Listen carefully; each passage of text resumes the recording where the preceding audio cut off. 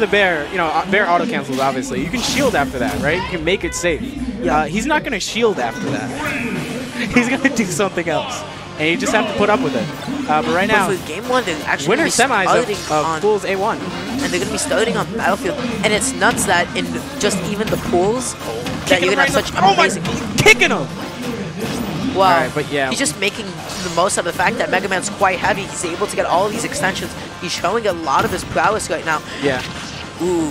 Arc though, one of those players to kind of like take turns when he's playing his opponents. Yeah. Right. First he gets beat up, or maybe first he's beating them up, and then they get a turn.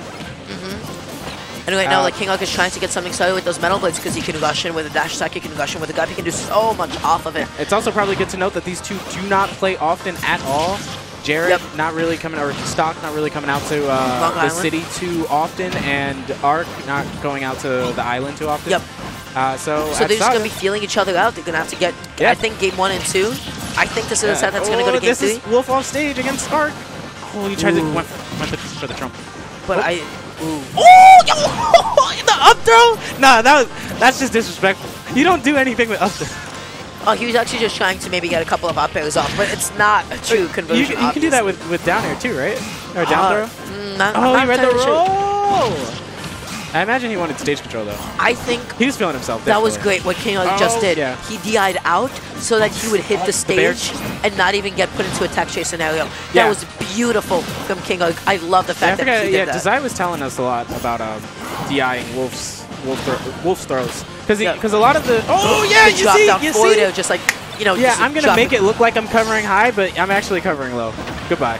Oh, but you know, she's gonna take the. No, he took the stock. KingArc is so Stock tried to roll onto stage, but he got nicked by the metal blade.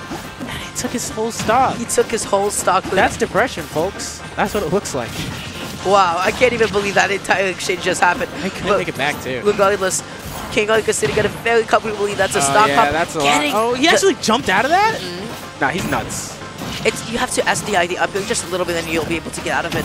But KingArc trying to. When's the last time Stock has pressed the shield button? Count the seconds. Yo, he's playing so good. Oh, there you go. He pressed the shield button. Oh, there it goes. I mean, well, you kind of.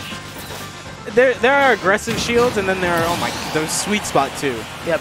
Yeah, Stock got mad. And right now, this is a mostly even game. Yeah, he took like his whole stock, only taking what, like 5 to 10%. Yep. That was poor. Oh, tries to get him on his descent. Not gonna do it just yet.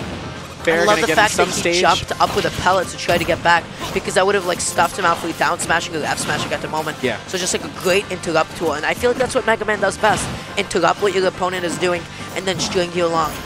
He's gonna come down with the leash shield. Yes, he is. Stock has to figure out a way of mitigating that. Otherwise, Arc is gonna get back to stage every time for free. And it sucks to see when Wolf, one of the best ledge trappers in the game, is just letting his opponent get back. Yep. But I feel like a lot of it's just like coming out from the fact that KingArc is doing a great job. Oh, he read that roll again. But the fact is, he's gonna find himself going down a game. Yeah, Arc shaking his head. He knew he could have had it.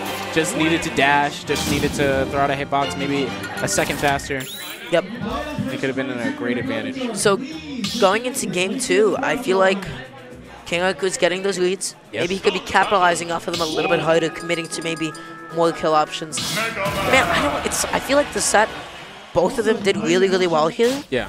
So it's hard to say how either of them can. I mean, like, obviously Stocktaker could be going through those smashes that Legend Wolf is known for, but it's so hard when KingArc is so alert, ready with those hitboxes. Oh, he's starting off with the good combo, 20%.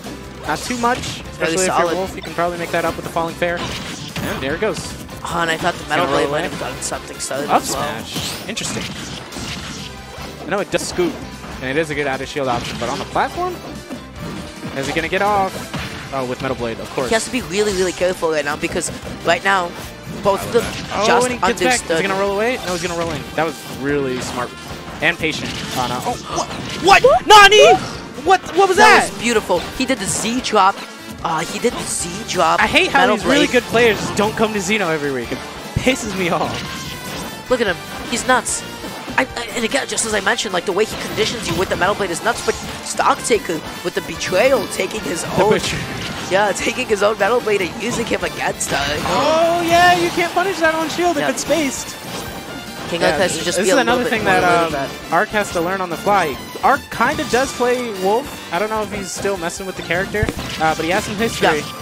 Yeah. But I feel like it was more so a case of he was trying to read the fact that he was going to drop down and shield. Yeah.